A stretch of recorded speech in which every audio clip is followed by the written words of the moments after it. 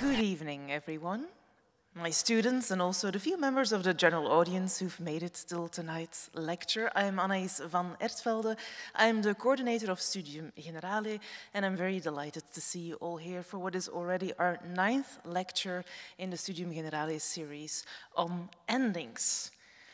Our next lecture, unfortunately, will be cancelled because of personal reasons. So after tonight, there is only one more lecture in the series. And that's a lecture by Naima Cherkaoui, which will take place here in the Miri Concertzaal on the 30th of April. And Naima will tell us about our current awful murderous border system and why and how we could change that or end it. All very welcome to that lecture. For tonight, we welcome Olga Byrska. She will give us a lecture of about 50 minutes. Olga is a historian at the European University Institute in Florence, but she's also so much more. She's a journalist, a playwright, a feminist and queer activist. And afterwards, she'll have a conversation with Jonas van der Schuren. I think we'll have about 40 minutes for that conversation. And who is Jonas? Well, Jonas is a postdoctoral fellow at Leuven University, specializing in Polish theater, culture, and performance. Afterwards, there will be some time for questions from the audience. It might be good to know for you all that the evening is being recorded. So if you want to ask a question, make sure you have the microphone. Me or my colleague Helena will be making the rounds with the microphones. And wait with speaking before you have the microphone in your hands. Turn it on also. And it might be also good for you to know that the evening is being recorded. There are no cameras pointed towards you. They're all pointed towards the stage. But make sure if you ask a question, it might be recorded as well. Also on stage tonight is Katrien, our wonderful sign language translator, who will make the evening a bit more accessible for all. And then I think there's nothing left for me to do but to ask you for a warm round of applause and welcome to the stage, Olga Byrska.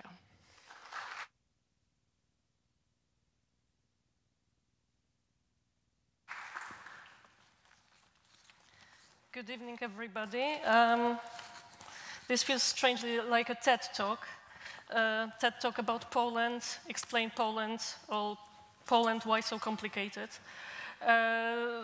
And this is also it feels pretty vulnerable because I will tell you the story of Poland, why so complicated, also using my life as an example. So it feels very, nope, that doesn't work. Ah, yeah, this time.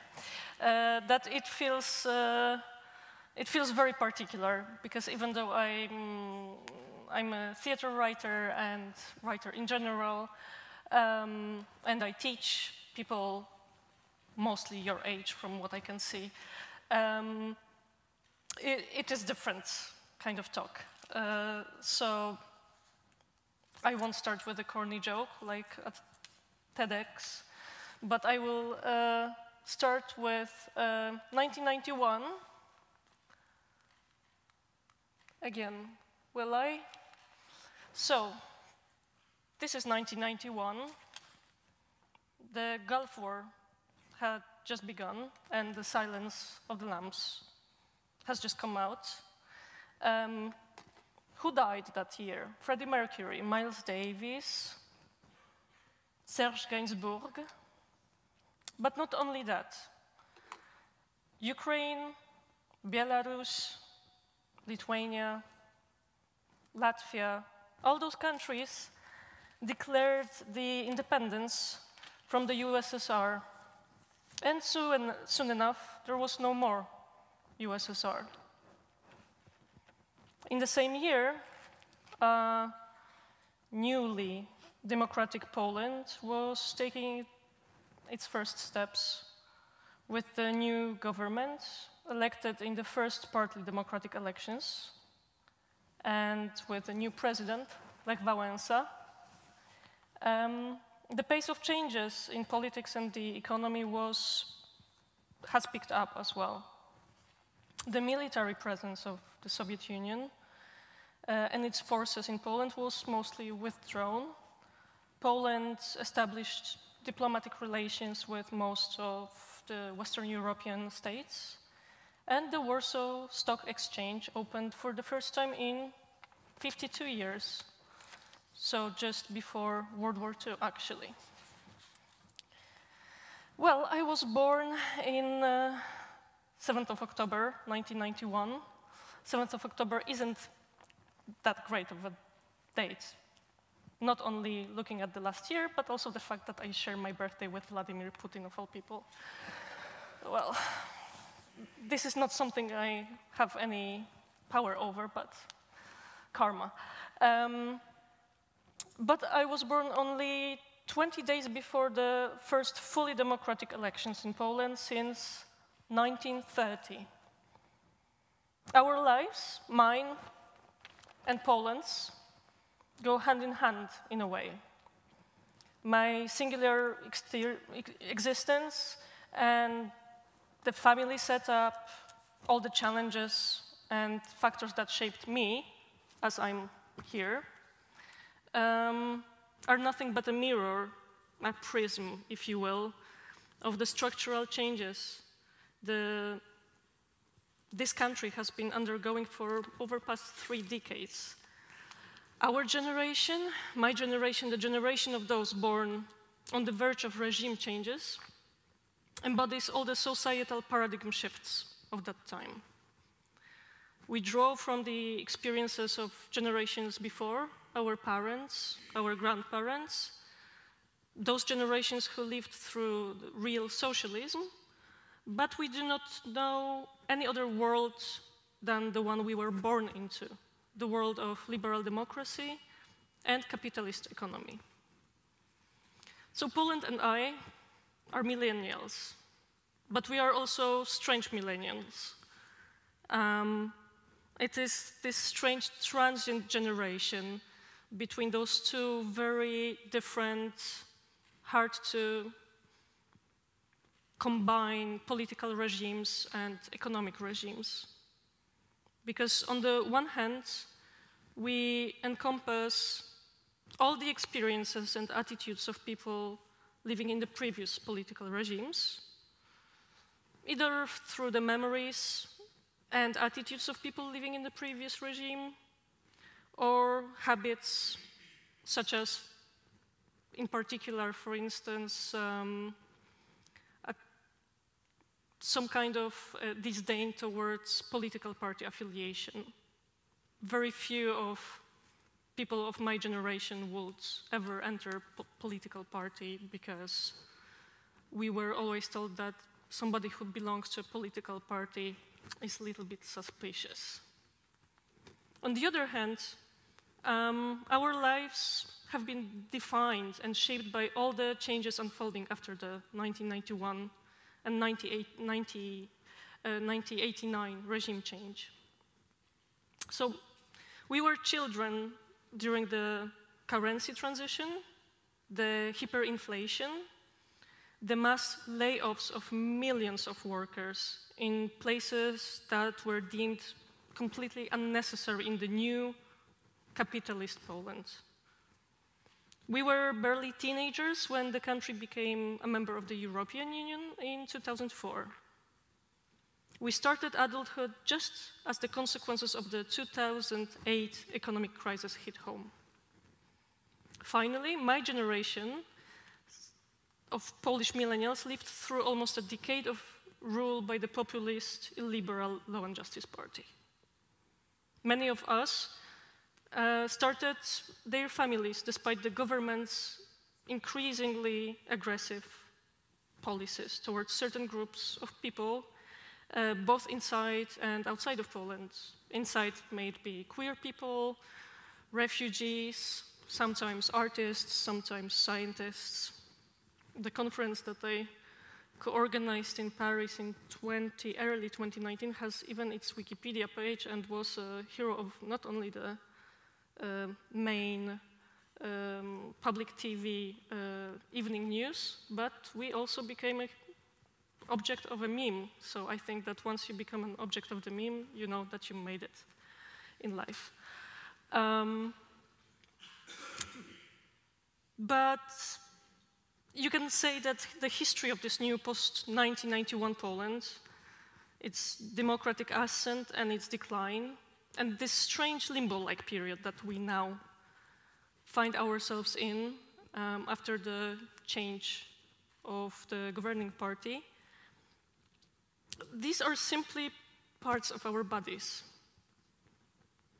This recent change of government, a liberal democratic coalition replacing an illiberal party for the first time since 2015. And this particularly tense and unpredictable situation triggered by Russia's invasion of Ukraine. All these situations and structures overlap with our own internal conflicts and struggles. So many of us, 30 and early 40-year-olds, feel prompted to ask ourselves new questions regarding our future on both individual and collective levels. So this is the Exhibit 1, my first birthday, and 3 generations of women. My grandmother, born in December 1947, in a village 25 kilometers from Warsaw, with over 2,000 inhabitants. Being in this village, even in my childhood, felt not like you were only 20 kilometers from Warsaw, but rather 200 kilometers from Warsaw. She left school aged 12, worked in a screw factory, tended to the family field, met my grandfather, who worked at the time at the railway. My mother, born in 1968, was also born in the same nearby village. In 1973, my family moved to a new working-class neighborhood north of Warsaw. It's called Brudno, as you can see here. My grandfather received a 38 square meter flat, the flat that I grew up in, and the one that you could see in this picture. And it was a package deal with a new job on a state agricultural farm. This is precisely what it was.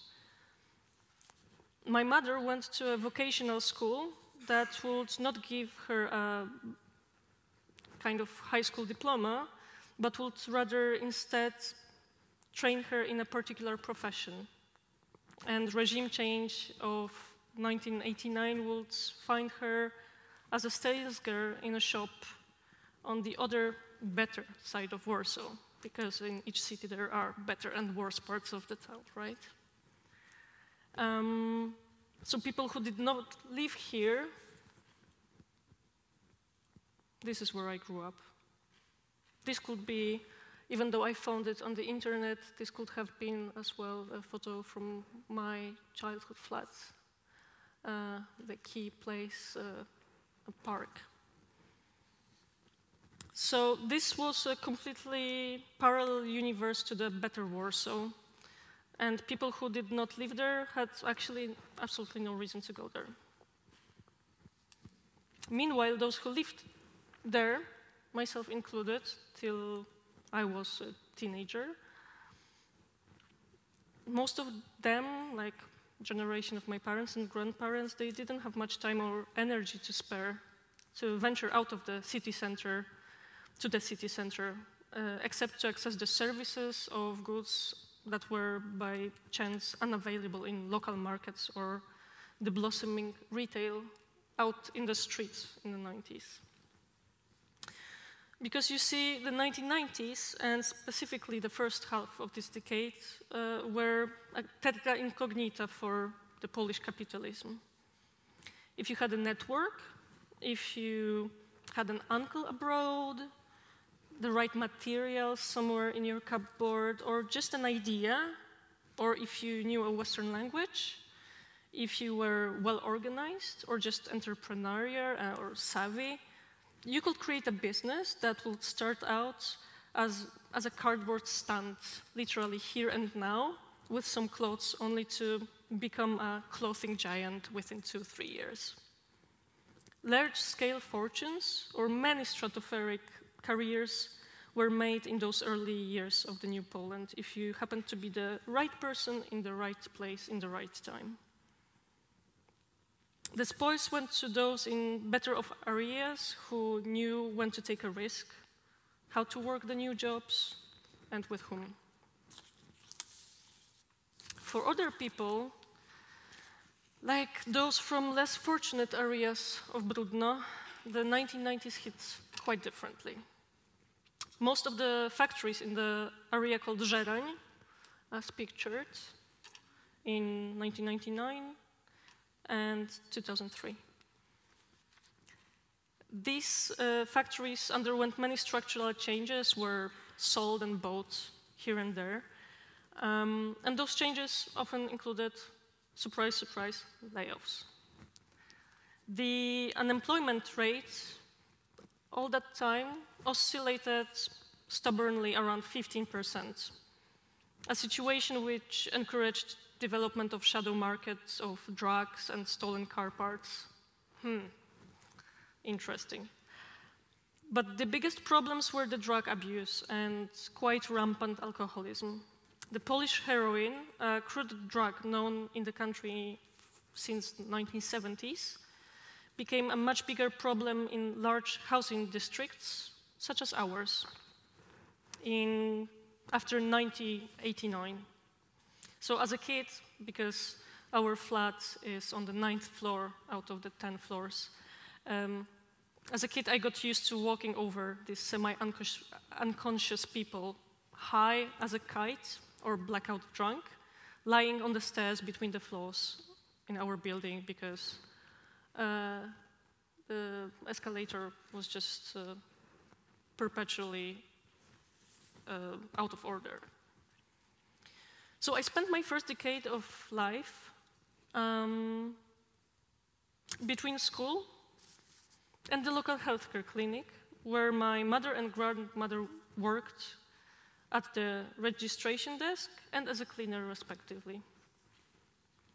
I would follow the wet mop of my grandma, answering her questions and questions of just random people who were talking to me because they knew that I was just like 6-7-year-old girl that was just bored there. Who would I like to be when I grow up? And I would usually say an architect or something like that, because being an academic, historian, writer, it would have never crossed my mind because I didn't know that those could be actual professions. I didn't know that it existed, really. In my 8 or 10-year-old mind, the effect of one's work had to be material, tangible, and easy to spot, such as the little wooden stools made by my grandfather in my grandparents' room. Having those vague, intangible dreams was absolutely impossible in the dark corridors of that clinic, marked with the visible footsteps of patients' boots my grandma had not cleaned up just yet. Whereas my parents and their possibilities, limits, and problems have always been closely related to more structural issues, although obviously they have been responsible for every and each of their choices, and they bear the consequences of those. But think about the year 2002, 2003. I'm 11 or 12 years old.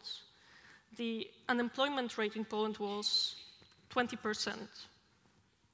And my father disappeared from one day to another for 8 months, leaving the entire family with hundreds of thousands of zlotys in debt.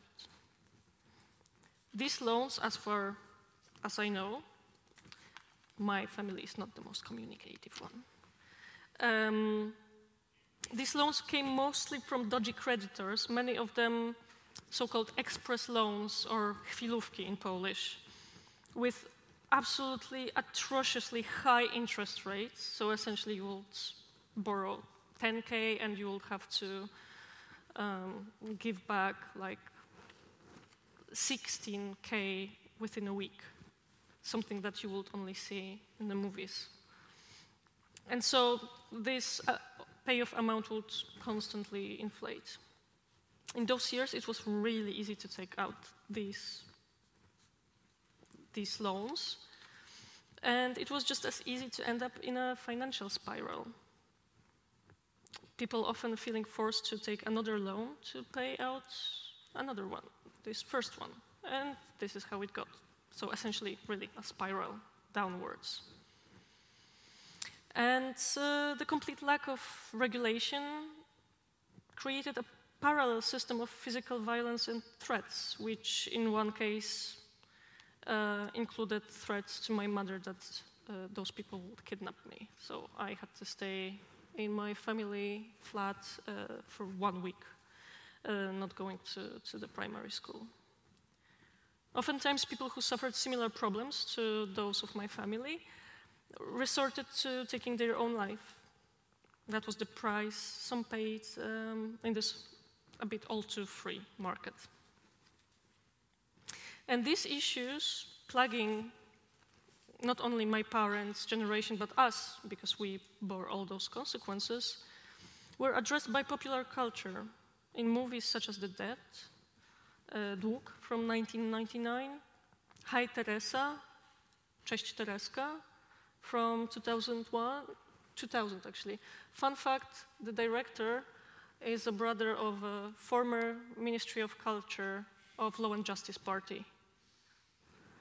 And that was actually a very good movie. And then Saviour's Square from 2006. Dług is based actually on real life events. And it tells the story of two young businessmen who are offered help from, friend of a friend to facilitate getting a loan to open their own factory. But during the negotiations for the loan, they eventually declined this offer. And yet this person that was initially helping them starts demanding repayment of a completely non-existent debt, which ultimately, as you might expect, leads to a murder. Cześć Tereska, with two main roles played by amateur actresses from a corrective facility, is the story of a teenage girl from another big post-Soviet bloc complex in Warsaw. And it's about her trajectory in a gradually isolating and violent environment. Finally, Plac Zbawiciela, the Saviour's Square, is the story of a young couple who took out a mortgage for a flat in a building still under construction, and the consequences they faced when confronted with the developer's bankruptcy and toxic family situation. These films all discuss the dark and ruthless side of young Polish capitalism and the inevitable defeat of so many individuals engaged in it. And the truth is that only in the past 15 years has a public discussion of the lack of regulations within Polish capitalism has been properly conducted. Slowly, juridical solutions such as personal bankruptcy have been introduced. This tool, which is a form of debt relief for individuals, kind of parallel to the form that most of companies who file for bankruptcy undergo, was only introduced in 2009. In recent years, many hundreds of thousands of people have submitted bankruptcy cases to courts involving prominent, well-established banks as well, because just before the 2008 crisis, banks in Poland convinced borrowers to take a mortgage and pay off their monthly loans in Swiss francs instead of zlotys, a setup that was particularly beneficial for financial institutions. But after the crash, the Swiss franc currency's rate went up twofold, and a big part of the middle class in the making was left with loans significantly exceeding the initial cost of their possessions, and there was no institutional support. Only in the past 5 years have courts started issuing rulings favoring these clients' claims, which largely showed that banks were not informing borrowers of the risk of taking such loans. But of course, the past 30 years have brought immensely positive changes to Poland as well. This is the success story that makes us proud, particularly when abroad. And this is the version of a story that most people abroad know from the press. The country's success is represented through various indications, such as GDP, which has grown over 900% since 1980.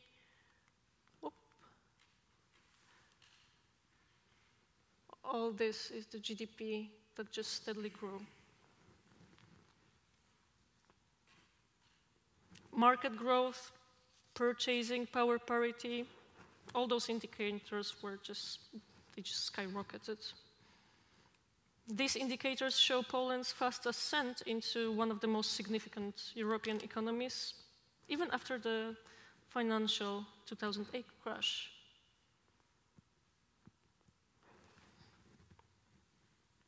One can add to it the efficient cooperation with the European Union after our joining in 2004, until, of course, the Law and Justice came to power in 2015. And I'm also the example of a success story because, after all, I'm speaking to you in English and, trying to explain this success story and try to make it a little bit more ambiguous to you. And it's thanks to education, because my educational path fell during 2 decades of this mostly staggering growth and its consequences. Throughout primary, secondary, and high school, I experienced also many of those paradoxes related to structural changes of the country. On the one hand, the local primary and secondary schools, located just a couple of minutes of walk away from where I lived, were traditionally ranked as the lowest in all the city when it came to educational rankings, but quite high up when it came to sports performance and dangerous situations on the breaks. I can recall at least a couple of fights that ended up with, broken noses and people in the hospitals. But on the other hand, thanks to many engaged, experienced, and really excellent teachers, I received an excellent education, which later proved to be just as good as that of people from wealthier parts of Warsaw and better schools. Some of the teachers' support went way beyond just their teaching subjects, and I will not exaggerate in saying that they changed my life, telling me about high schools and places that I didn't know existed. And all those places were only, 20 or 30 minutes away from me. The elite school, the elite high school I was lucky to get into, on the other hand, was nothing but my first real experience of a class distinction. A realization that came upon me a couple of years after I graduated and tried to understand the reasons behind my feeling miserable there. I just couldn't fit, And as a 15-year-old in 2006, I couldn't really understand why. It was only later, after dropping out of my first university degree, that I had enough time and maybe maturity to reflect upon the stark differences between me and the rest of my classmates. Most of them were coming from the middle of upper middle class, the first generation of people who made it in the early Polish capitalism of the 90s. These lucky people traveled for the summer and winter holidays abroad, rode horses, played tennis. Their parents were successful entrepreneurs or had senior positions in newly created branches of foreign corporations. Our daily life experiences were vastly different. As different were our possibilities for growth and development, had such different starting points.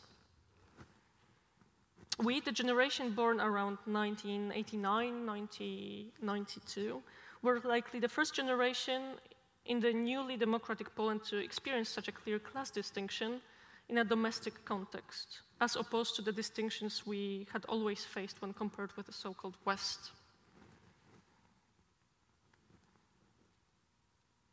The early adulthood of our generation started in parallel with the consequences of 2008 financial crisis, and while its aftershocks seemed to barely touch Poland, so much so that the country was named a beacon of resilience in Europe,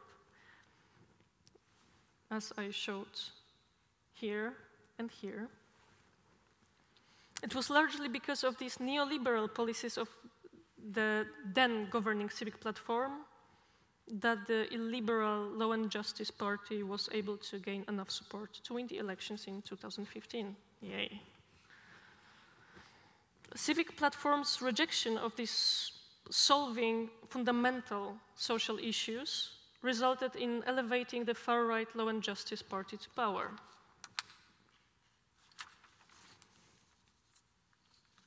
Civic platform's capitalist policies created an opening for them.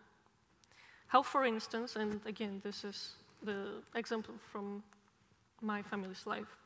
How do you take care of your mother suffering from Alzheimer's, while more and more of your time and effort is spent working on an infinite chain of temporary contracts which paid at that time only 8 zlotys, 2 euros per hour. Before 2015, no minimum hourly wage for temporary contracts even existed. Stories of people dying from spending too many hours at work became well known and well publicized. Child benefits, the introduction of which was blocked for a long time by the civic platform, did indeed happen during the first Law and Justice term. And somehow the Polish economy withstood that shock. Thousands of people working in public services who had had their salaries frozen in 2010 got their raises for the first time in 6 years in 2016.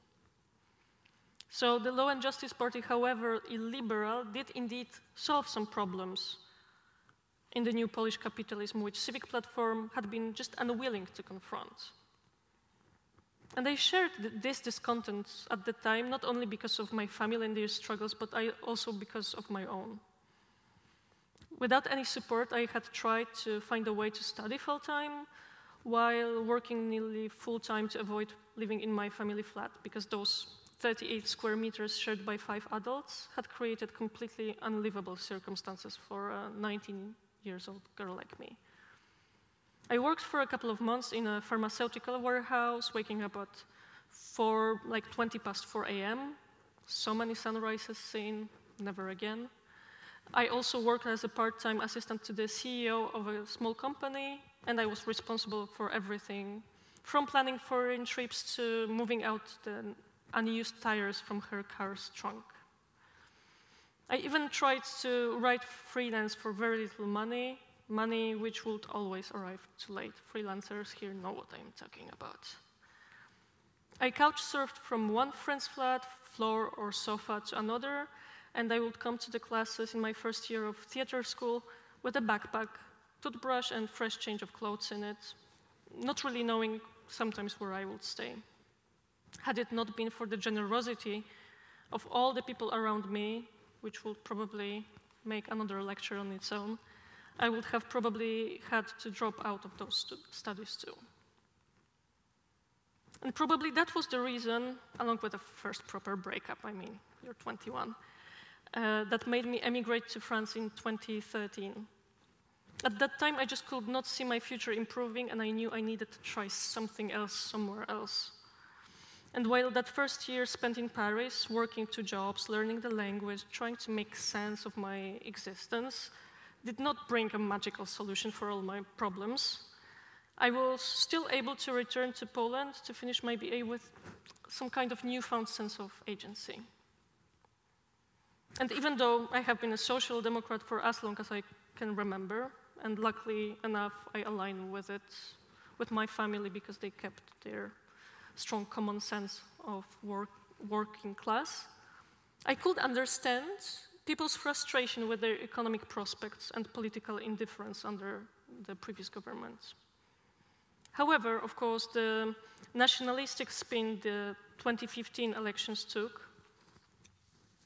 while it was quite predictable, it still brought about changes in Polish democracy that nobody could have predicted in its scope. With certain long-awaited social improvements, such as introducing the monthly child subsidy called 500 plus, the Polish democracy took a hit at its core, obviously.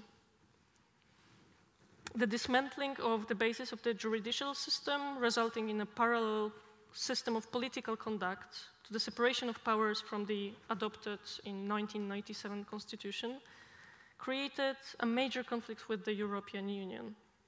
It was a fun day because I was a fixer for Le Point journalist at the very day when the European Union announced that they will be using this Article 7.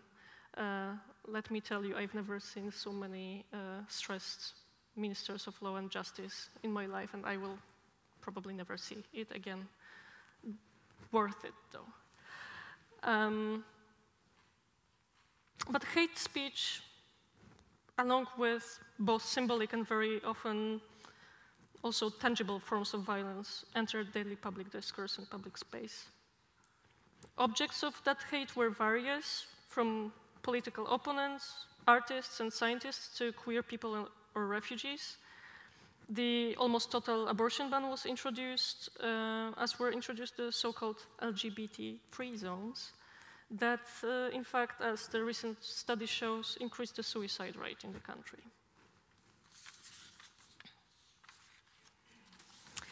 However, the 8 years of illiberal rule via the Law and Justice Party may have also created an atmosphere for Polish democracy to grow and mature, as those protests show here, until finally hundreds of thousands of people took part in an unprecedented wave of protest fighting for their rights. This is me and one of my closest friends. We did this protest performance that was called Police Look at Yourselves in the Mirror after a particularly hostile wave of police violence against protesters. So we just had those kind of tape that we put, and we just kind of marched. There were 500 to 1,000 people that just marched just before the police that just was forced to look at their faces. I'm very proud of it.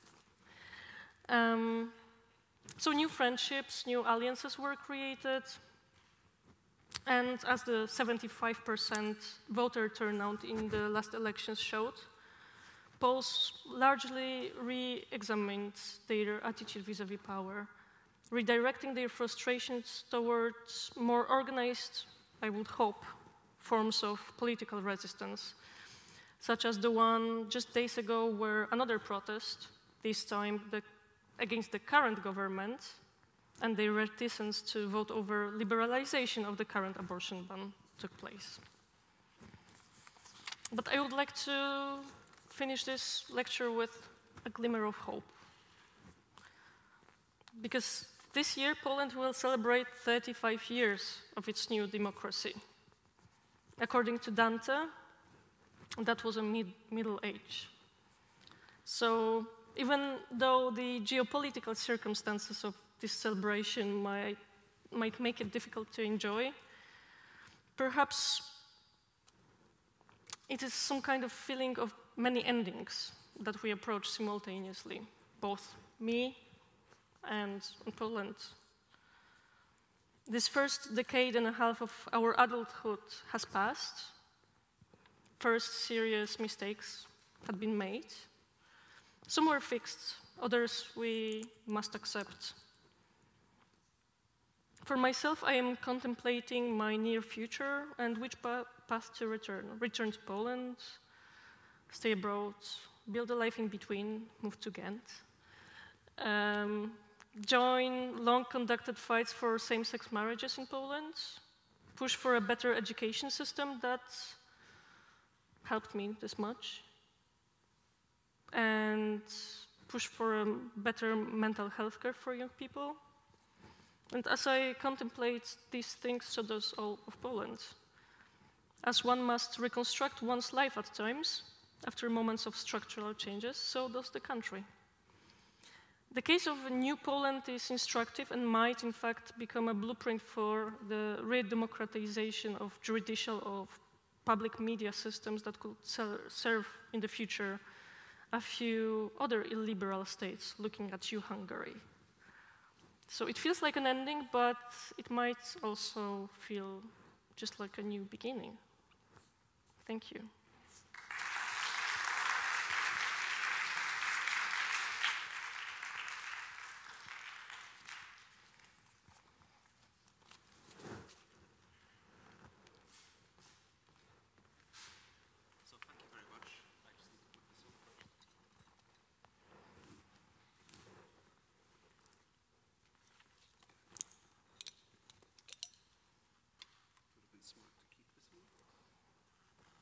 Is it on?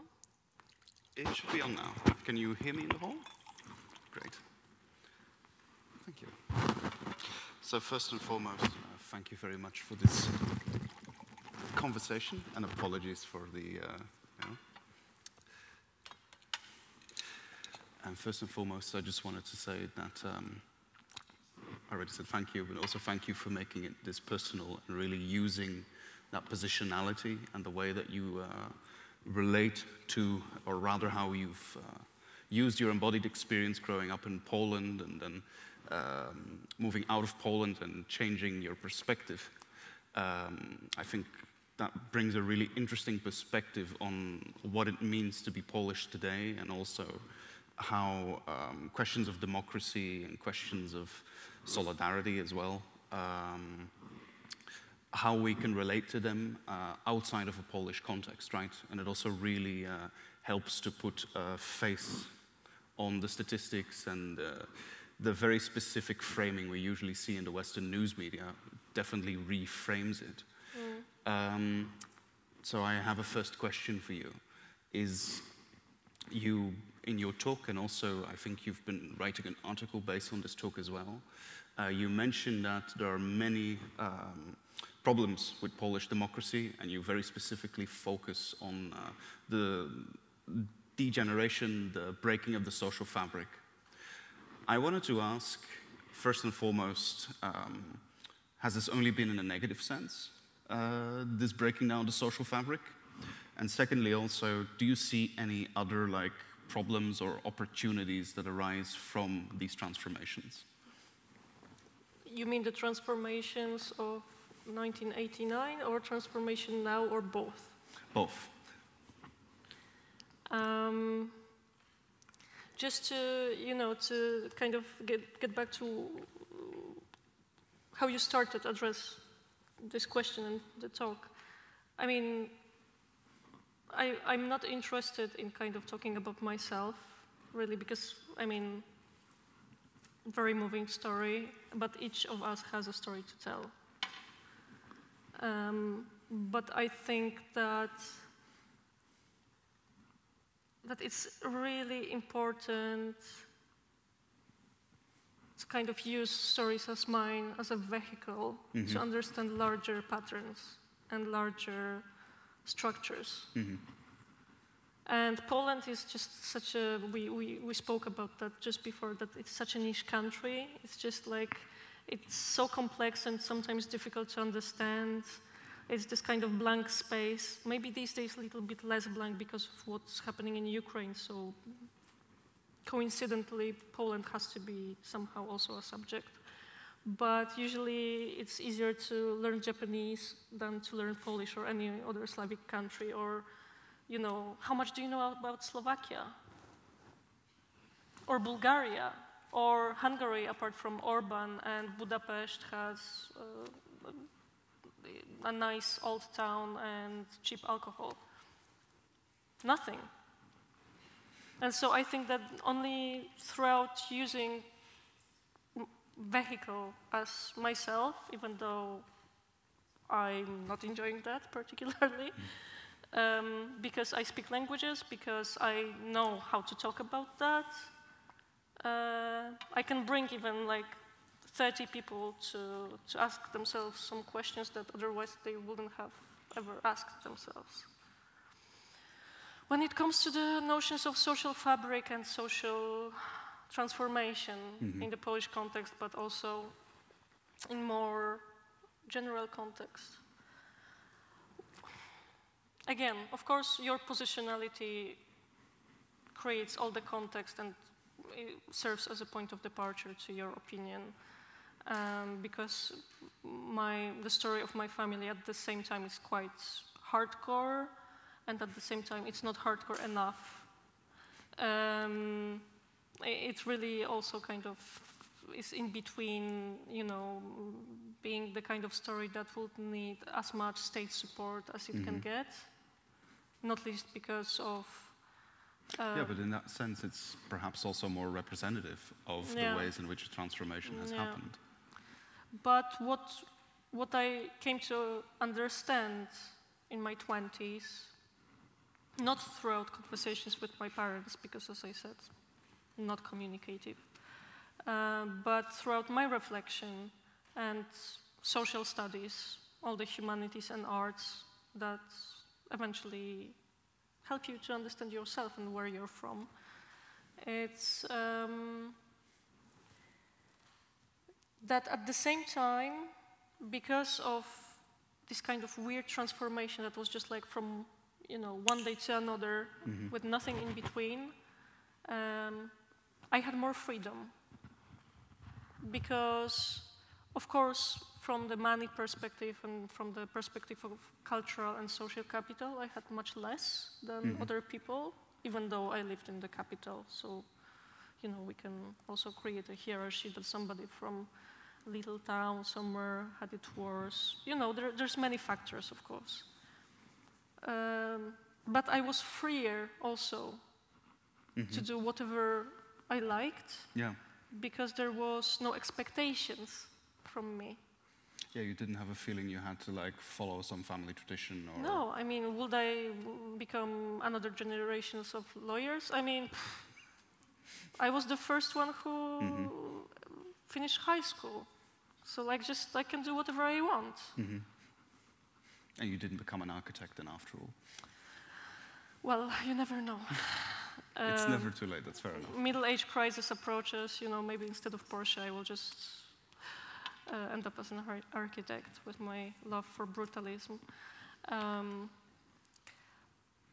But yeah, so there's always a trade-off, right? There's less expectations, there's less family pressure, and then in high school, but also, you know, like I still live in Paris, and I'm finishing my PhD at a very particular university, so I can see what this kind of generational pressure is and what it does to people that still just like sometimes don't realize the extent to which. And I moved out when I was 16, essentially, with kind of being back and forth like for one night or two from time to time. But once I've done it, I was free. And when it comes to being a gay woman, it's also about that, you know, once I was free, I mean, I don't have to do anything. Like I always was different, and my sexual identity was never basis of this difference. I was just different from the place I was. So I might have been just like, oh, just screw it. I will just do my own thing. There's many topics here that I would like to return back to later in the discussion, but I would like to quickly bring it back to the second part of the question I asked is, how do you feel about Polish democracy today?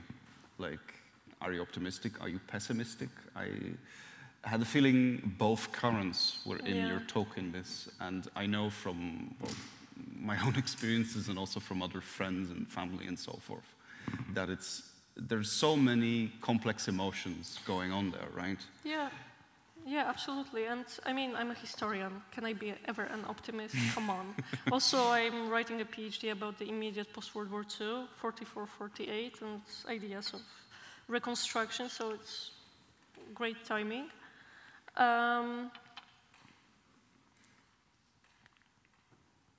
Well, maybe I think that the paradox of Poles, if we might generalize communities and talk about those imagined communities, is that we work well against something, but we don't really work well together when there's nothing to work against.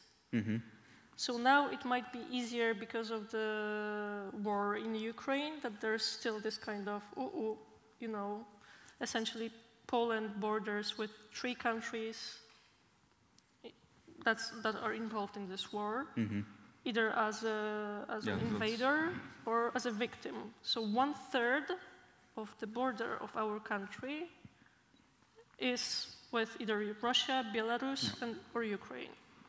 1/3. Imagine this in Belgium. Yeah, that would basically be the Netherlands, Belgium, Luxembourg. Yeah, and a bit of France. And a little bit of France, yeah. There's some historical precedent there, of course. But Yeah, but you're aware of that as a historian. yeah, we don't talk about it here. Yeah, but I think that everybody knows that we are in a very particular moment, and that we might change everything in that particular moment. Maybe I will, because I presume that most of the audience doesn't really know what the current situation is in Poland. Yeah, so there was a change of government, and since mid-December 2023, we have a new government that consists of civic platform that I mentioned, but also some sort of alliance of both left-wing party and Christian democracy. The civic platform has changed quite significantly, and also, you know, many things have happened over the past 8 years in the world, in Europe, in the region. So they are not as uninterested as they used to be. I think they've learned a couple of their lessons. Not enough still, but still better than it used to be. But I think that people who, like we and by us, I mean people who are in the public sphere, but people who are artists, people who are scientists, people who we all wonder what to do and how to kind of work towards just better public space and better institutions, and at the same time not to lose our minds and not to, you know, burn out, because there's just so much to do. Yeah, that's what I wanted to ask about that, is because I think for the past 8 years, when you had a right-wing conservative government with PiS, in a certain sense, like, there's incredible amounts of anxiety involved living under such a government, right? Especially as queer people, especially as, you know, people from whatever, like, I don't want to say minority position, but it is kind of accurate in Polish society, right? Like you mentioned, for example, foreigners, refugees, and so forth. Women, that's actually not a minority, but I mean, minoritized would be a more correct term to use by hegemonic rhetoric and the way that politics is done. In a sense, that did create a bit of a juxtaposition that was useful for organizing. And you see this, you have Strajk Kobiet, for example, that brings, like, I think at one point 200,000 people in Warsaw, right? Oh, I think there was a moment in 2020 where there was 1 million people on the streets in Warsaw alone. Ah, yes, okay. Yes. Yeah, at the height. Yeah. Yeah. In November 2020, there was 1 million people in a city that's of 2 million people, so as much as in Brussels, I guess. Well, how do you feel now that the government has changed, but many of the structures that either enabled PiS to come to power, or that enabled it to maintain power, or, you know, many of the problems that were there before they came to power and that got worse while they were in power are still there? Yeah. How do you, as like as an academic, as an artist, as an activist, relate to those types of questions? Well, the situation is indeed in particular, and it also might serve as a kind of cautionary tale for countries that did not undergo this, maybe yet. Let's hope not, just not. But because of all those juridical changes in particular, we entered some kind of parallel world, parallel universe, because there was the constitution, so there was this kind of, all the basic laws that should be applied to everything else, was a kind of domino effect. But with all those changes, law and justice actually created a parallel juridical system. Mm-hmm. So it is essentially a bit of a mindfuck for people, because not only lawyers and experts, because you have to function somehow as a country. It's just such a complex entity. So you kind of, even if you don't want it, you accept it in order just to function. Mm-hmm. And now there's new government that is trying just to undo all those changes, and people start shouting, but this is unlawful. But unlawful according to which law? Like the one that everybody has gotten used to, because, things have to happen and life has to get on? Or is it according to the law that was somehow suspended between 2015 and 2017? And these are precedents that nobody knows really how to interpret and what to do with. But isn't this actually, in some ways, and maybe this is more a question as a historian, but similar to the post-communist transformation? Oh, I no, mean, I think you didn't have parallel systems, but you do have a very big gap between the way people live their lives and the way that, it's supposed to work. I think it's, so one question is the question of continuity, right? That essentially you have to keep on remaking, improving, changing the social system and all the institutions in order to adjust to ever-changing historical and social circumstances. But I think in this sense, and again, I'm not talking about magnitude here, don't interpret it out of the context. But when it comes to the changes and the systemic changes, I think that situation is rather that of immediate post-World War II, not only because it's my topic of my PhD, and again, by no means I'm talking about Poland being, anything like,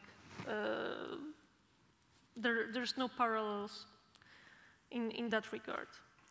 But when it comes to how to keep continuity of life while also undoing things that were actively destroying people's lives.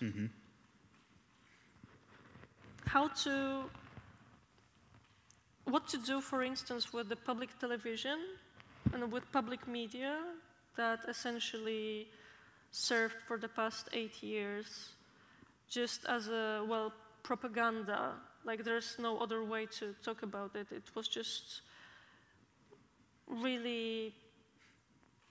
Yeah, it was very pro-government, very explicitly pro-government. Yeah, but to the extent that was really... It was very hateful as well. Yeah. I mean, think about Fox News and Donald Trump. I think that this is the only parallel that can be served here. And now, like, how do you change the very structure of the public media with that? And also, what do you do with people who were, weren't the main faces of this public media? Yeah, but who still worked on it. But still worked there. Yeah. These are all those questions. Or what do you do with, public functionaries in the ministries that used to work there for like 25 years, and they were undergoing some hardcore mobbing as well, and they weren't paid enough. And yet they worked for this government, also sometimes with good intentions to serve the continuity of the institution. What do you do? Case-by-case study? Like a blanket? like... Well, something like that happened in the 90s, right, with the lustration. That lustration, you know, I think, again, it was more many people who were savvy enough to prepare for it. They just kind of entered new special forces, for instance, or the new police. Essentially, you know, if somebody is prepared well enough, they will always find a place for themselves. That's why I make these comparisons and I ask about it, because as someone, you describe yourself as a social democrat, so someone who's on the left, someone who's engaged as an activist.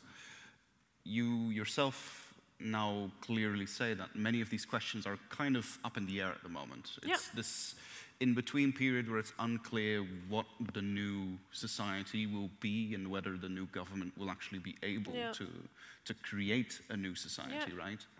Is how do you prevent the situation from again getting into the state that it was in 2015, right? When PiS came to power, because, I mean, yes, things have improved in certain ways. When you think about the child credit, when you think about, I don't know if it's still the case, but for a while there was a 0% tax rate for people below 25, for example. Yeah, that I don't know. I think it's undergoing some changes. Yeah, so I mean, there's all those types of things that in the short term gave people some money in their pockets, but it's very unclear, like, the social problems in Poland are still there, right? Yeah.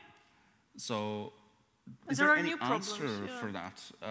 Like, I presume from the government it's very limited, but as an activist, how do you look at those things? Or as an academic, how do you look at those things? Or just as, you know, someone who grew up in a working class district, like, do you have any hope there?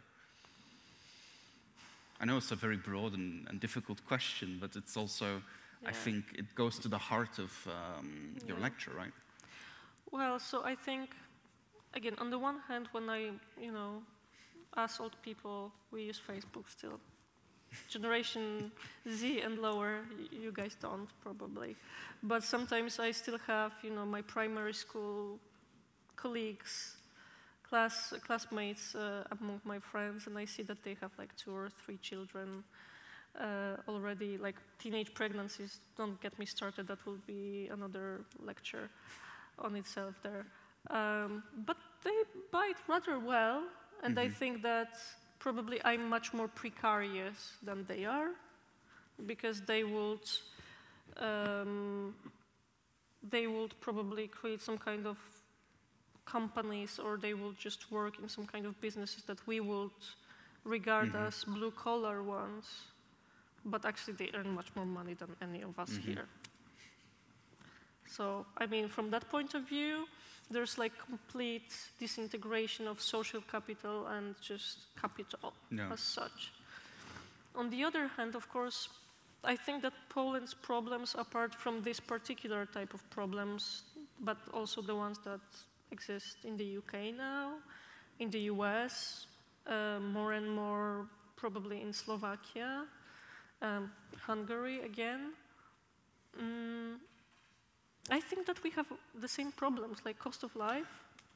I was going to make a comparison like that, is that many of the issues you talk to, I think, are very relevant also here in Belgium. I mean, anyone who's seen the opinion polls knows what is most likely coming in the second half of the year. And yeah, it's like PiS, turbo PiS, I would say. It's not very promising, right? Yeah, I'm not particularly envious of your situation or most of the Western countries now, because I feel like we've gone through this, and of course we are still on the verge of kind of slipping back into that. But I think that we know very well why. No matter which side you are on, and also of course there are no just like very clear differences. But then when you actually ask people what do they want, well, everybody wants to pay less for food. Everybody wants more social housing, no matter whether this is Brussels, Ghent, Warsaw, Paris, Vienna. If there are problems with social housing in Vienna now, well, then Europe is gone.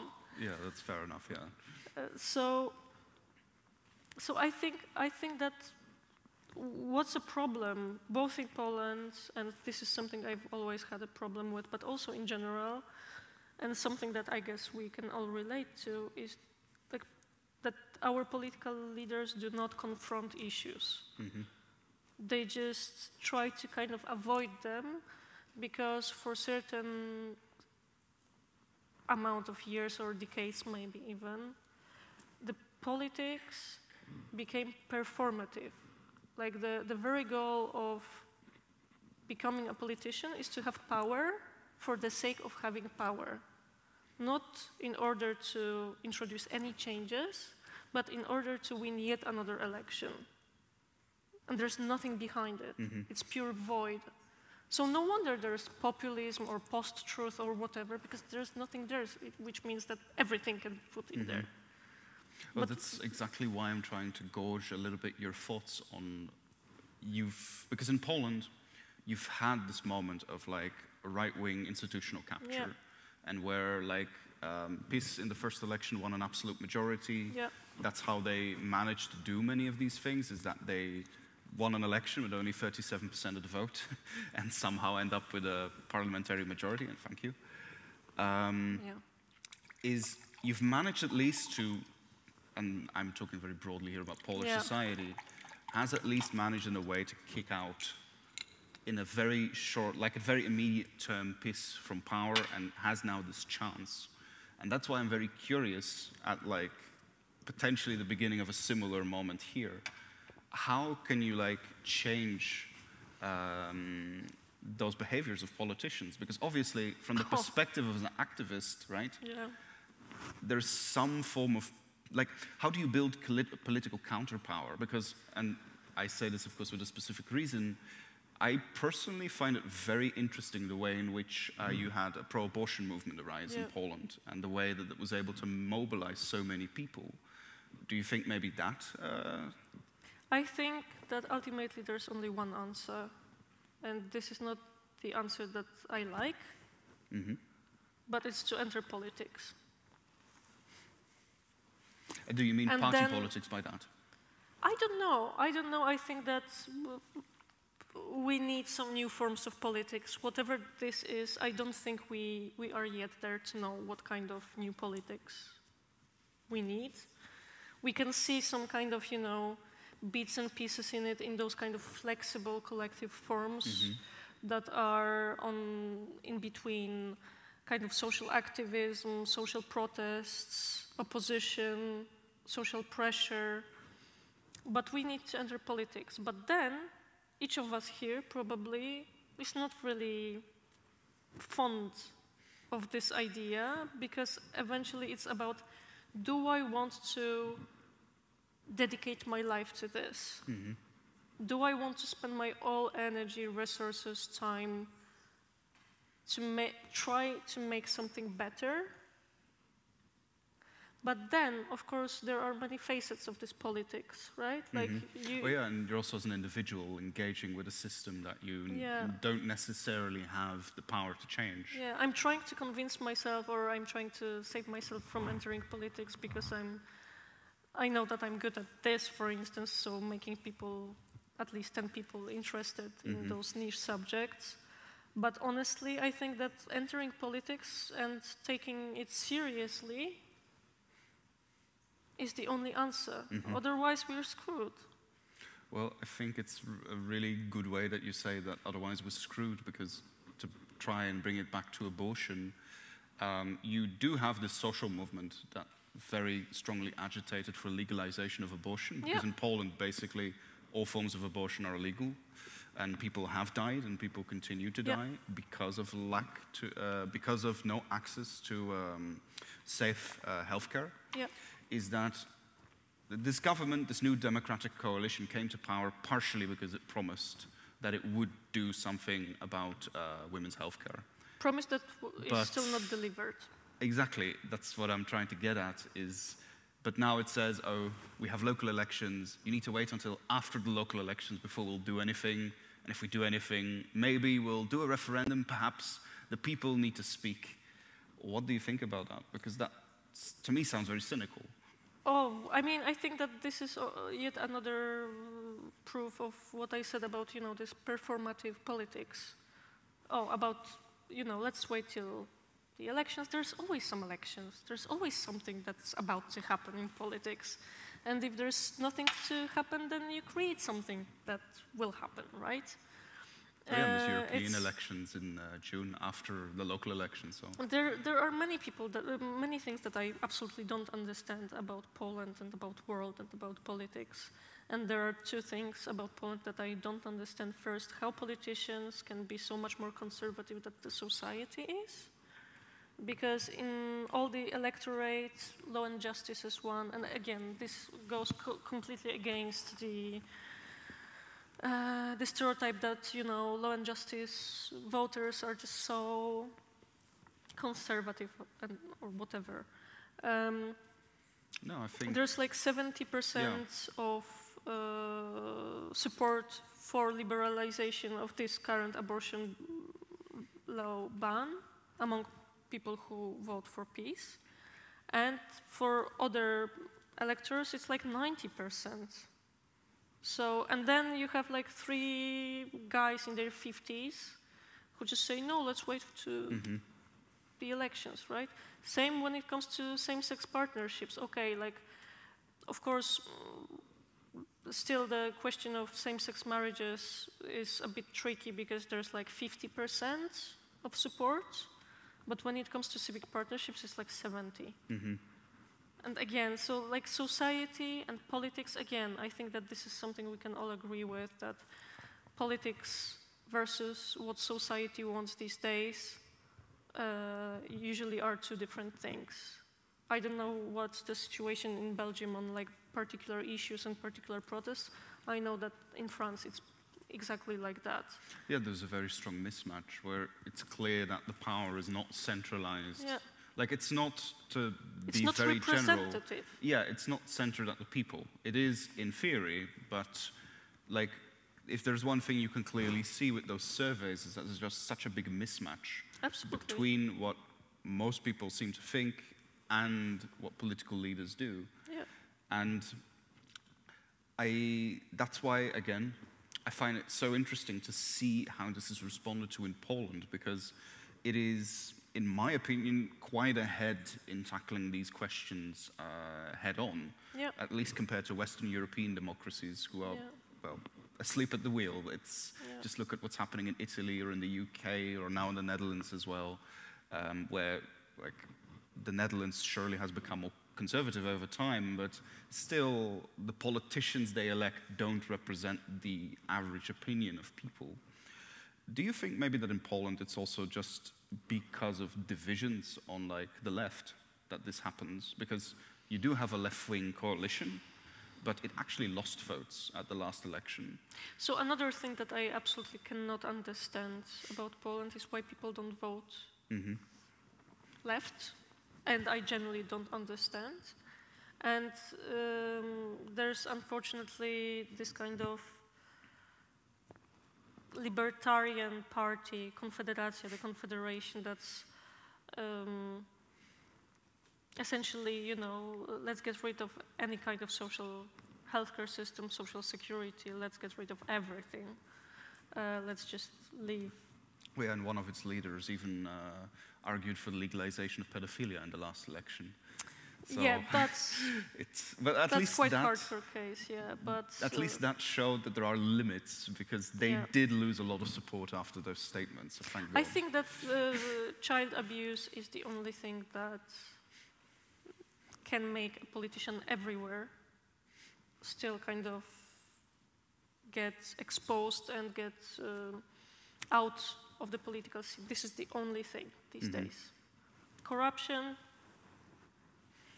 like some kind of affair, misabuse of power, we're so used to that. Only child abuse. What does it say about us? I have no idea, but it clearly says something. Well, it does say something, I think, about like the pervasiveness of heteronormativity as well, because there is a certain form of innocence that's projected on children that is really, and I mean this in a political sense, right? I'm not saying that children aren't innocent. That would be an interesting position to take. But rather, the fact that that's politically abused for whatever, that it really, the rhetoric, I think what I'm trying to get at, the rhetoric of, you know, I'm doing this for my children, which is used by every political party, regardless of, you know, their actual stance about children. I mean, PO, the civic platform, can argue we're going to cut child benefit, for example, a theoretical example, for our children in the future, and then PIS can say, oh, we are banning abortion because we care about children.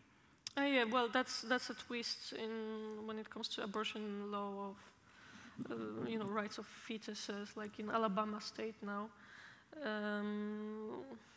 I think that's completely different discussion now.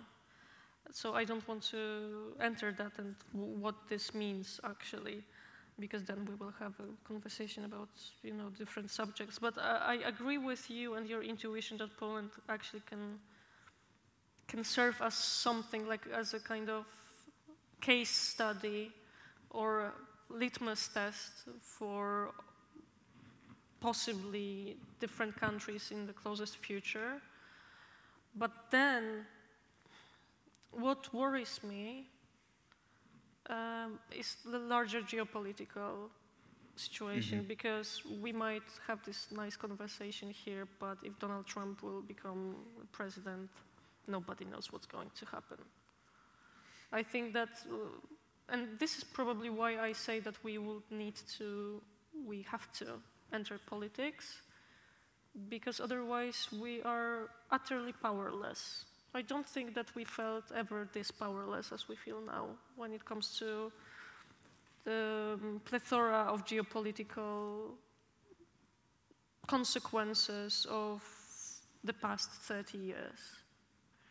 And I think that entering the politics, and again, this is not a choice that I myself want to make, because it's dirty, because it's exhausting, but probably this is the only choice that people who are serious about changing something, this is the only thing we have, which doesn't really go well with our, you know, notions of self-care and Instagram psychology and all this therapeuticization that we do. Maybe it doesn't go well, and probably it don't. But I mean, I don't think we have much choice really. But this is being a little bit devil's advocate, of course. But you do choose not to do this. Yeah, I mean, I tried to. So in 2017, after those protests, I did with 2 other people that I've met. I created this kind of semi-underground congress of these newly emerging political movements after that huge wave of protests. Yes. And that was, from my point of view, I did that from like purely egoistical reason. I just wanted to know whether there's somebody I could work with. And how did that experience go then? And that wasn't that great of an experience. I mean, it was great to meet up. So one of the guys that I've met is the MP now. Another one is... And for which party, if I may ask? So he doesn't belong to any party, but he has been elected twice now from the civic platform, Franek Starszewski, yes. Yeah. Another guy is counselor to the speaker of the lower chamber, Szymon Hołownia, and the guy that I co-organized it with has just started his work for the Ministry of Digitalization and Infrastructure and Development. So there are people who do that. I think that while I might have certain, you know, talents that might serve well, I think I will be destroyed, and I am a better vehicle of those ideas and those issues by public speaking to other people. Yeah, which is fair. I mean, it's a way of changing the discourse, right? You have to choose your battles. Yes. And you have to pick something that you will have the biggest influence upon. And I'm good at creating contacts and spreading the news, not least because I'm sporadically funny. Actually, it's good that you, maybe first I will look over here, and I'm sorry, I try not to make this, make the noise, but it's difficult, apparently. Is how much time do we still have? Okay, great. So I wanted to ask, because you talk about like both being funny and creating stuff, is I know that you've created, or rather you've been part of the creation of Orlando Biografie. Yeah, it's the same in English, or Orlando Biography, right? At theater institution in Warsaw, Teatr Powszechny. So is that what you think about then? One way that you could influence public opinion? Yeah, there's this, and there's Mother's Song for Wartime with Marta Górnicka. Yep. That is like a kind of thing that is at the intersection of choir performance and theater performance, with 21 women from Ukraine, Belarus, and Poland talking about the civil experience of war from female perspective as well. Well, I guess so. I mean, you know, with Mothers in particular, like we went, this is like a big co-production. We're going to Avignon in July. We were in Strasbourg. We're in Berlin. Now we're about to go to Barcelona. We'll be in Utrecht, I think. For a spin festival. I think so, yes. So, you know, this is like super powerful performance. Really, it's an hour, but what an hour it is. Like, I don't know how these women who perform do this, because it's just, I am exhausted and I worked on it. So I don't know how those performers who talk about their own experiences of, you know, having left their home where they lived 60 years, they talk about their professions, about who they miss the most, what they miss the most, like that this makes people think. And the same with Orlando, because Orlando, so this is partly, of course, adaptation of Virginia Woolf's book, but it's also partly based on experiences of trans and non-binary people in Poland, and we are blessed with participation of the eldest drag queen in Poland on the stage, Lula, who's 85 now, so he remembers the Warsaw Uprising of 1944, which is also part of the spectacle. So I think that, you know, and once this piece is being played in theater, it's hard to get the tickets for, and this is like, I've never seen it before, and I'm very happy to have experienced that there's standing ovations every time, which is quite incredible as an experience, because people just like it. And yeah, I I've think heard that really good this, things about again, it, yeah. Spreads some ideas, you know, we didn't have many reviews, or like we aren't really being invited abroad, but we do a good work there. And I think as a kind of, you know, transmission of ideas, spreading ideas, and not convincing, you know, forcefully anyone to do anything, but rather just making them think, you know. I think that what we can do as people who have the mics and have the chance to speak for 30 people, mostly young people, is to kind of, you know, just get out of here and just go on Wikipedia and just learn something. Or maybe, you know, send an email to me, Jonas, or, you know, ask about something. Like, if this is something that I can do, I'm going to be beyond happy. Well, yeah, as I said, I've heard really good things about, like, Chór Kobiet, the women's choir, is, I feel, it's becoming a bit of an institution at this stage, right? Yeah, it's really gained a very strong reputation with, for example, singing the Polish Constitution, I think in 2016. and now also with women from Ukraine, Belarus. Are there other countries that they... Poland, Belarus, Ukraine, no. Yeah, okay. I mean, it's enough. Yeah, for sure. Let me tell you, working on 3 languages simultaneously, enough. That brings me actually to a different thing. Actually, there's several things in here that I would like to ask about. Maybe I'll first ask very shortly about queer communities in Poland, and then I would like to move on to the war in Ukraine, because it's been mentioned several times already, but I try to keep it a little bit for the end of the discussion, because I know that it's a subject that people have very strong opinions on, including myself. I suspect we're in agreement. But because the reason I bring up Orlando is because, as you say yourself, it really is rooted in those queer communities, very local queer communities actually, like the Warsaw queer community. I'm not saying it's exclusively the Warsaw queer community, of course, but definitely the people we were working with, I would consider people who are influential in the queer community and within arts within Warsaw. Yeah. How was that? A very basic question. How do you feel as a queer person and as working within a queer community to make these types of performances? How is that experience like? Because in the West, Poland is always portrayed as incredibly homophobic and conservative, which is, of course, there's... Which is not.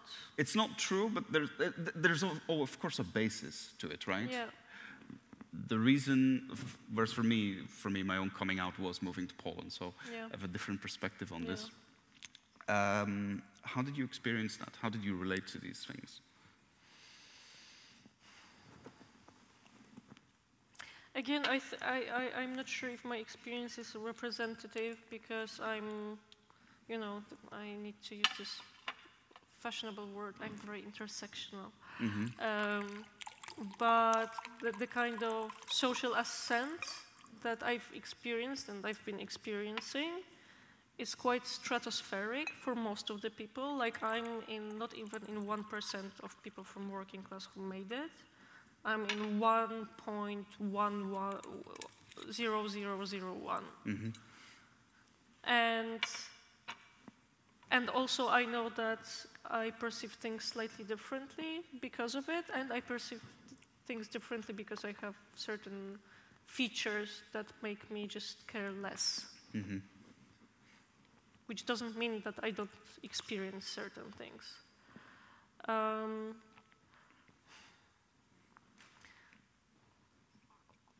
not sure to what extent those experiences are very different, like being from a working class part of a capital city in Warsaw and in Paris. Like, honestly, when you go to Saint-Denis in Paris, I'm not sure, as a kind of non-white kid who might be queer, I'm not sure if you are in a better position than a Polish person from Tarchomin or from Prague. I'd rather say you're in a much worse position. If you are the first generation of immigrants and you're gay, usually you are in a slightly worse position than if you are like rooted enough to have some support system. So of course those LGBT-free zones were very terrifying, and the amount of hate through the public space had been really terrifying also for me, even if I wasn't there, all of the time, because I'm in between Paris, Warsaw, and elsewhere. But I think that what really homophobia is this kind of transparency of experience. It's just assuming that everything works the same way, and that we all want very same things. And I think that this kind of, assuming that you have a girlfriend and I have a boyfriend is much more, that this is equally and universally difficult. Like this experience of just being unseen. My friend who was with me on this picture had done his coming out in the ripe age of 35 to his parents, who are from a city that's kind of regarded as quite homophobic, very kind of peace. Like his own father was a leader of the local Rada, I don't know how to, board. Yeah. Political board of the town. Yeah, that was supported by peace. Could call it city. It's not really city council, but yeah, something similar, like that, yeah. And and they love him, and they don't have any problem with that, and they got much closer because of that. Again, well, it's a theme you see reoccurring, right? Is that it's very easy to demonize a rainbow, as PiS has done very.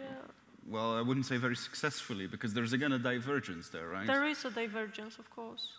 If I remember correctly, I remember seeing opinion polls that suggested that about half of Polish people didn't like LGBT, but then if it was about their own children or just about people in the street, then it was fine, which, is again a big disconnect, yeah.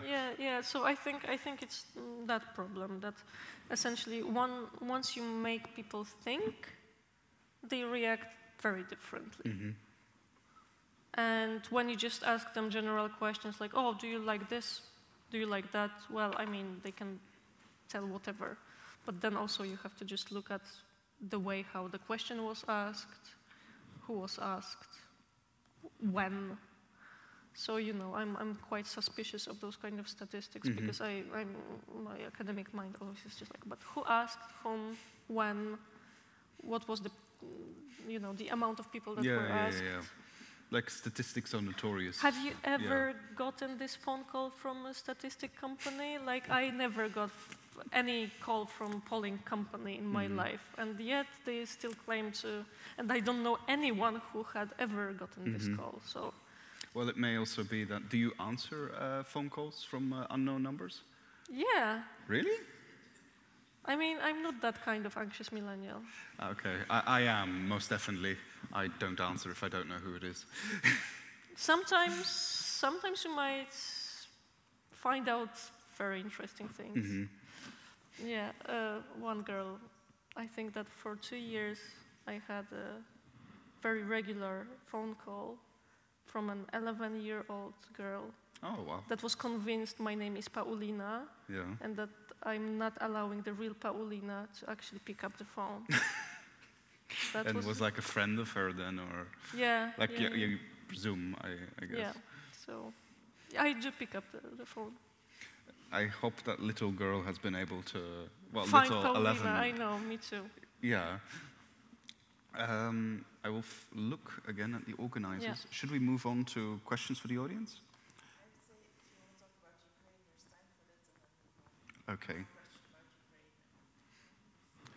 Okay, so there's one thing that I actually found super interesting that I've heard from several Polish friends, is that the fact that, I'm not going to ask about the fear because I presume that will come up in questions, but is the fact that they are actually a little bit excited about the fact that you now have a lot of Ukrainians who, it's not a recent thing, but it definitely has intensified since the war, that you just have a lot more Ukrainian people living in Poland. They're actually quite excited for, the cultural impact that is going to have, and that it already has, and, suddenly, when you walk around in Warsaw, you'll see a lot more Cyrillic or just Ukrainian signage. You'll hear more Ukrainian, and in general, a society that was very monolinguistic, very white, very mono-religious and so forth, is really very quickly diversifying. How do you relate to that? Do you share that excitement, that optimism? Yes and no. I mean, so before the war, there was between 1 million and 1.5 million of Ukrainian people that just emigrated for economic reasons. After 2022, at this point it's very difficult actually to tell how many Ukrainian refugees are in Poland, because many of those people travel in between Ukraine and Poland. Many have also passed through in Poland. So probably there's an additional 500,000. So at the end of the day, it's not that much, especially in a country that has one of the worst birth rates in Europe. Like we have one of the eldest, like the quickest, like the societies that get older the quickest, along with Italy, I think. Yeah, and probably Germany and South Korea, I think, are also notorious. So we need each other, you know? Of course, again, as a historian, what World War II did to Poland in particular just made out of Poland a completely homogeneous, mono-ethnic country. But I think that there are two things. Warsaw and Poland in general has been becoming for quite a few years now just a much more attractive place to live for foreigners. Probably some of you have been to Warsaw already, or to Kraków, or to Wrocław. So there's this thing, and this is something that I can see that picked up the pace even since December of last year, that now people are, oof, okay, now law and justice is not there, so actually there are companies that really kind of send people to Poland just to work. You can see that there's more an influx of just people, expats, whatever that means. Yes, well, it just means rich white immigrants. Yeah. Nobody cares about rich, poor immigrants, right? And non-white. So, but when it comes to Ukrainian people, I'm worried, frankly, because now polls show pretty high level of anger and discontent. It is as if they overstayed their welcome, something like that. And again, there are people who relate, you know, the kind of crisis of, like the living cost crisis with the war, which is not directly related. It is one of the factors, but it is not directly related. So I'm quite worried about what might happen, and if I were to talk to anybody among Polish politicians, I would probably have a good debate, an open debate about, you know, the participation of Ukrainian people in the Polish society, because that might just break out in a very random and frankly quite unpleasant way at some point. Do you think that that building resentment is also related to the fact that a lot of Polish people fear that the war will expand to Poland? I don't think so. No, I don't think so. I think that there's this, like, I don't know, 0.5% maybe. I think that the opinion, the prevalent opinion is rather than, you know, like that Putin has to be won over and has to be defeated, because otherwise either the Baltic countries or Finland or us will be next. But I don't think that this is related to that. It's more of a resentment. Oh yeah, we don't have enough, and then there are other people who also need so much from us, but we are not, you know, rich enough or not good enough. So again, it's about inequalities within Poland and about lack of confrontation, like head-on confrontation with actual social issues that are at stake. And unless politicians want to do these two things, so talk seriously about the cost of living crisis, talk about young people's mental health, and talk about participation and presence of Ukrainian people in Poland, then something might implode. If this will be a proper discussion, if there's going to be a proper discussion on this, then we might be good.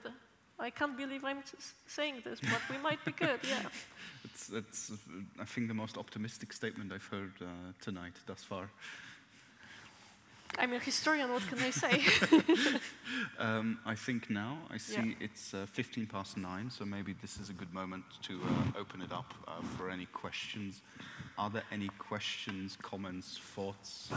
I see there's someone over there. And I'm really sorry about this noise. I have a feeling it keeps slipping down. Yeah. I'm very sorry for those who have to listen to this recording, because that will be incredibly annoying. Hello. First of all, thank you for a very, very interesting lecture and also the conversation. I must confess I don't know that much about Poland,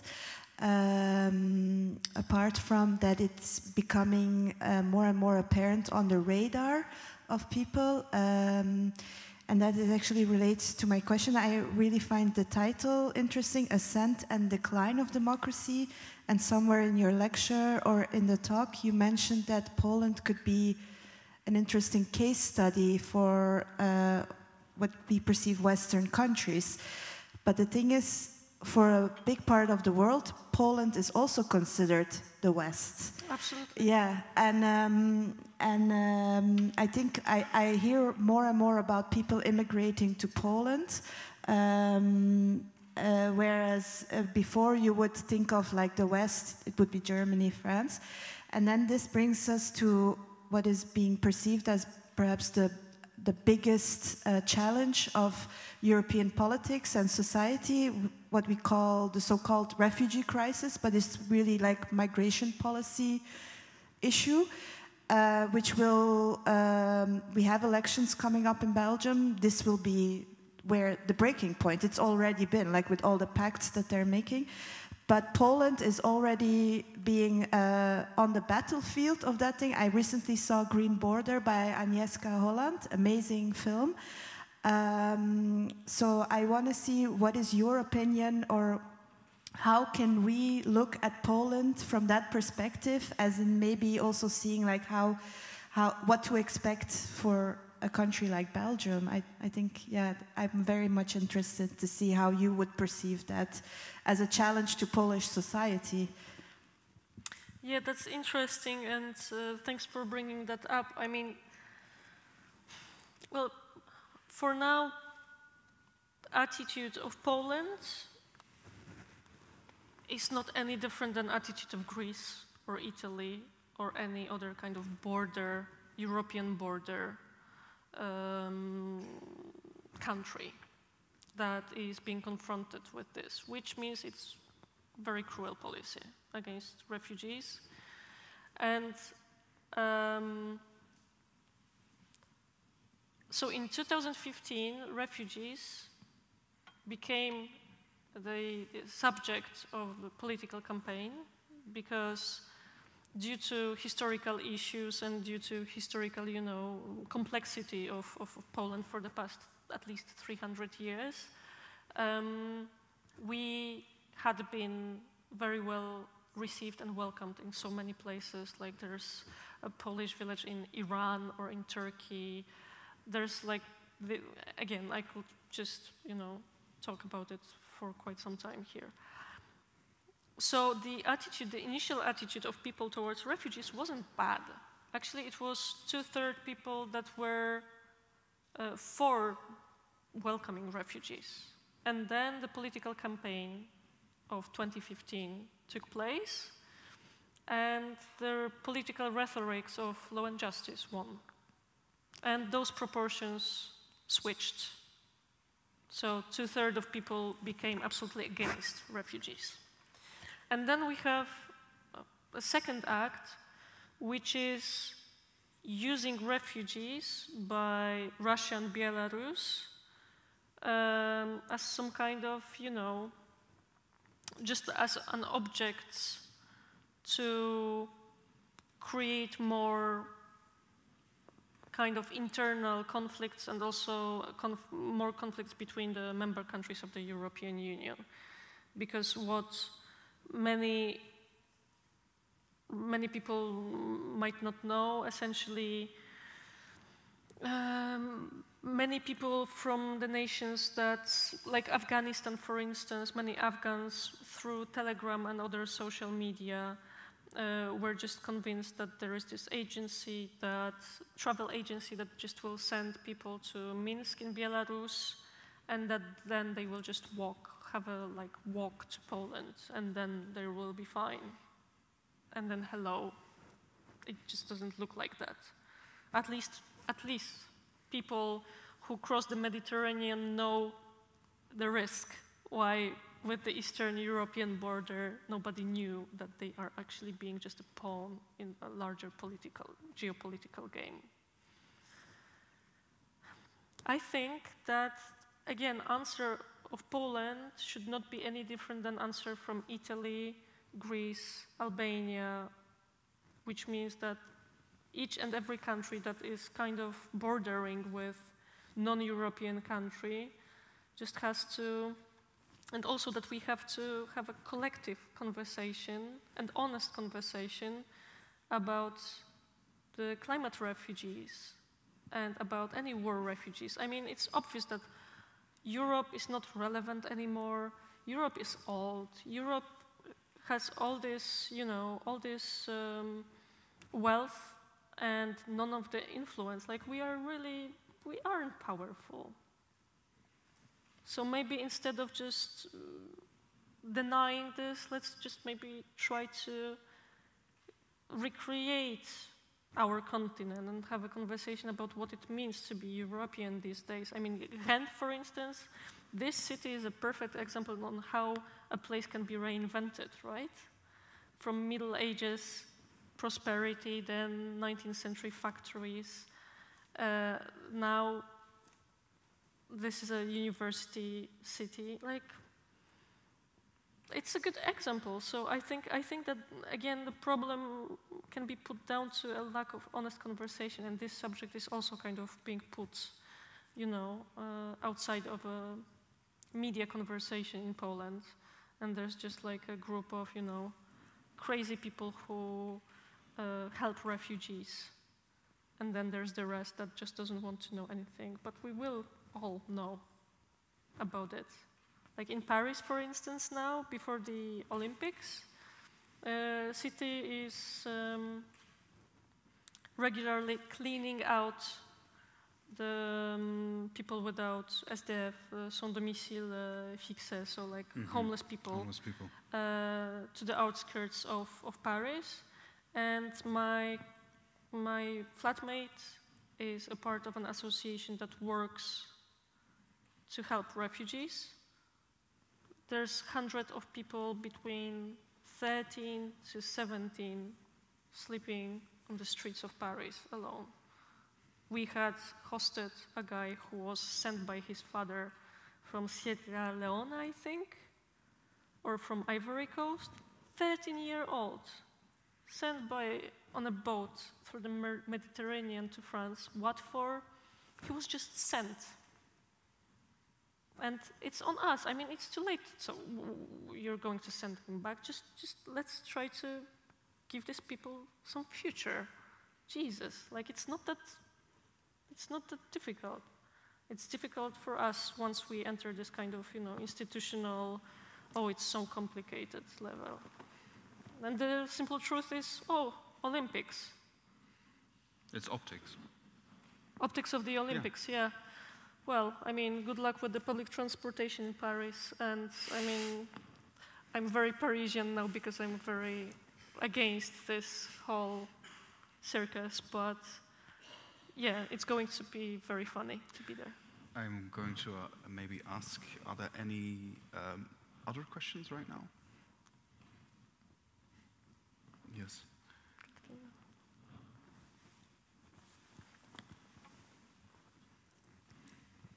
Thank you so much for a really interesting talk. I'm half Polish, and when I speak to my friends, they feel, for example, in their families, that there is a very big division, right? I think it's probably comparable to what happens in the States, right? That you just have a lot of fights at the dinner table with your family. is there a solution at the horizon, or will it only get worse? Or do you feel it, well, probably it's too early, but do you feel a shift in that divide, or is it just not, is it not possible to cross anymore between those two? You know, again, maybe I'm just like a silly optimist deep down, despite all the doom and gloom that I was talking about. Because, I mean, I think that we always can find something, you know, like some kind of baseline that we can all agree on, that we care about the same things in different ways. Well, I mean, I can't talk about it from first-hand experience because this is probably the only thing that me and my family align with 100%, and it's been always this way, and I think like I owe a lot in my family and to my family to this kind of political conversations and the fact that politics was always very commented upon in my family. From what I know, those divisions are really deep, and it reached a point where people stopped talking to one another because there's nothing to talk about. Again, do you I think think that can be solved? Like, is there a way to reconnect, you think? Because I think that's what the question was kind of getting at. I mean, it all depends, doesn't it? It all depends on what was said, whether actually this is maybe a symptom of a different problem between the family system, because maybe it's not about that, maybe it's about something completely else that is not being addressed. I mean, I'm not a therapist, so I can't say really, but well, you do know Instagram psychology, so. Do I like it though? I like memes, not psychology. This is the best therapy. I think the best you can try is to just look for what brings you together. I think with problem in many Polish families, and maybe just in many families, is that we just fake closeness. That we fake that we like each other, while loving each other and liking each other, these are two different things. And I think that we just have to start looking at each other. Okay, do we want to spend time together? Because if not, let's just, part in peace. But if you really want to be a family, maybe let's try to find a way to like each other. And I think that this is a good starting point, to try to like each other just as a person that you would meet somewhere else, and just try to see them as a human, not as your mother or as an annoying uncle. I mean, there's a certain category of uncles that there's no hope for. We all know those uncles. But yeah, that's it.